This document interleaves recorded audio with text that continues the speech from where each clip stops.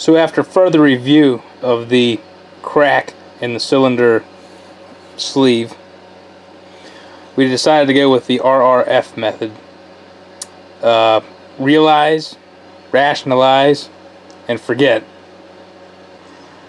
I mean, the thing looks like it was running, and it crossed my mind to use some high nickel rod and try and weld that up and then regrind it down, but I think it's probably just going to end up causing more problems with warpage and shrinkage and you know, maybe other pieces breaking off.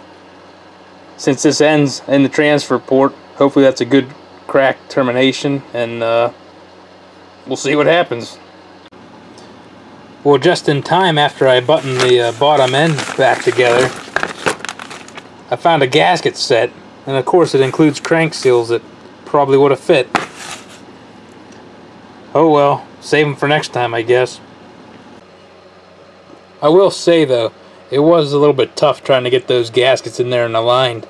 There's nothing really holding them except gravity and faith. I don't know which cylinder was not sparking too great, but I went through and cleaned up both sets of points.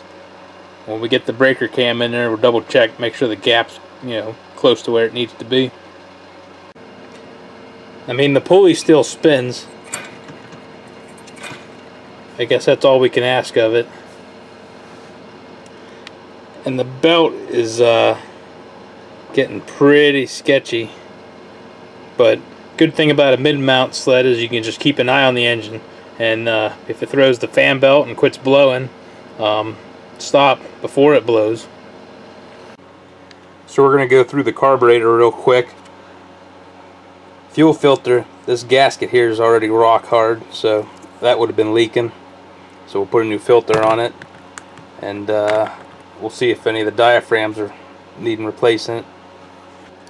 Well, most common cause the Tillotson's not running right.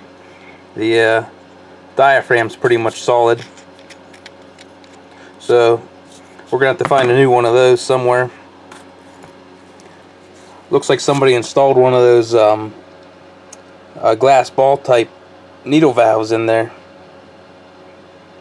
so I guess we'll see if that works. Back into the miscellaneous pile, I found a nice used diaphragm, but it's still nice and soft, so see if we can get the old one removed without damaging any of the other gaskets. Well, there's some top quality Taiwan made parts. Fuel filter's cracked right out of the box, so I put the new gasket from that one, just put it on the old filter. Now things are starting to come back together.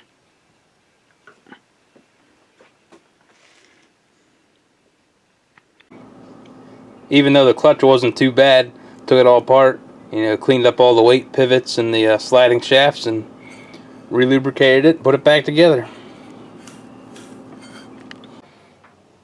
Alright, we're at the point now where we're going to see if it actually runs before we go through all the trouble of, you know, fixing the seat and the hood and, you know, all that extra stuff you really don't need. Alright, well, we put a little bit of gas in there. See what happens.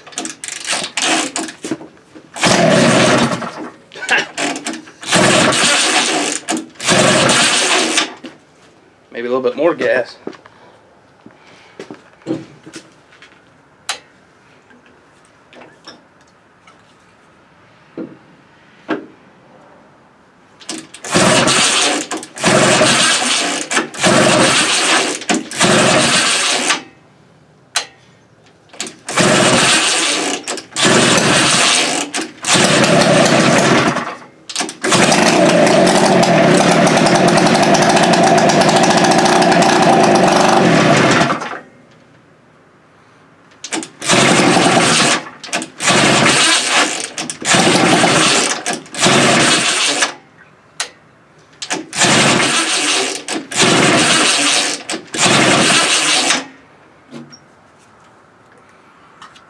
She wants to go.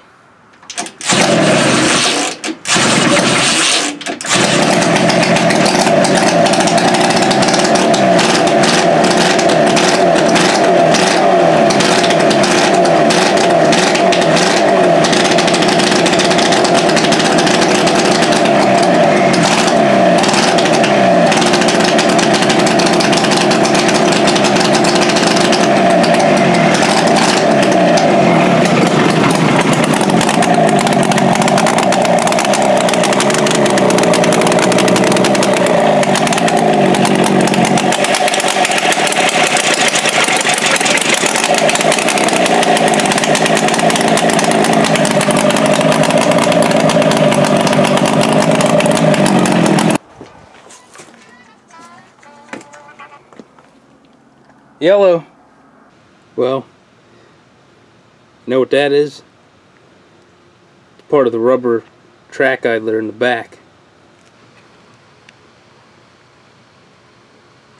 So it looks like those are kind of self-destructing. Huh. Crap, might be taking this thing apart after all. Well, since the test stand run went alright so far, gonna try and put the rest of this thing roughly back together. Now this is hard to find. I've been looking for this for a while and actually scored a case of it today. Now I've got a salvage duct tape that I found in the trunk or toolbox of some sled. I don't even remember where I got it, but it was sitting underwater for a while. But the adhesive's still good, so good enough for a seat cover job like this. Now there's a job well done. And we even donated a good bungee cord to the cause. So a riding lesson, if you're out cruising on this thing and you got her wide open and it starts making some bad noises and you can't let off, I'd turn your head to the side because you've got that cracked sleeve and iffy rings and everything else you got going on down there.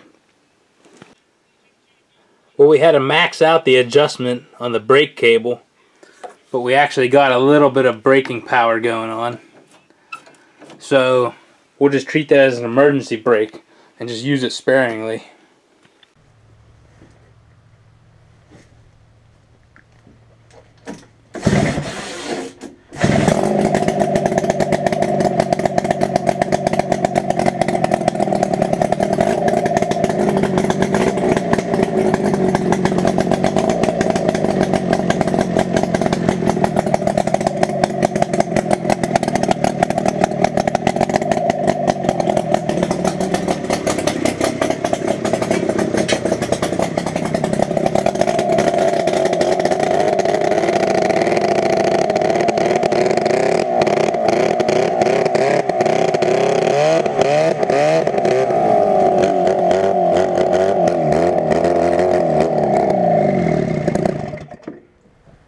Well, that didn't last long.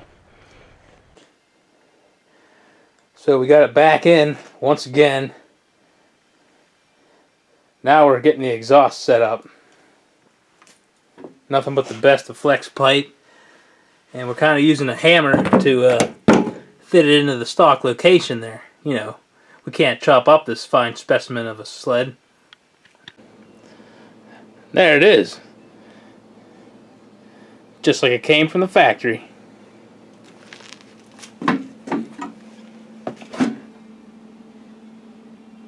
It's going to need a little bit of baling wire to keep that one pipe out of the secondary clutch, but I'd say it fits pretty good. I'm sure that rubber will probably melt away, but... Well, time to give this thing a test run.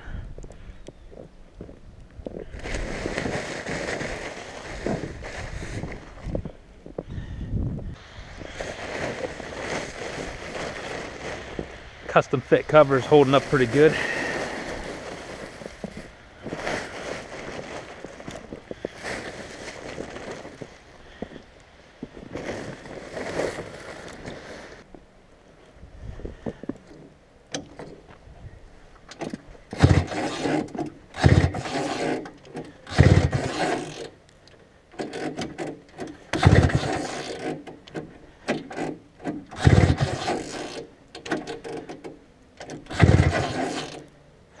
Figures the recoil's going out.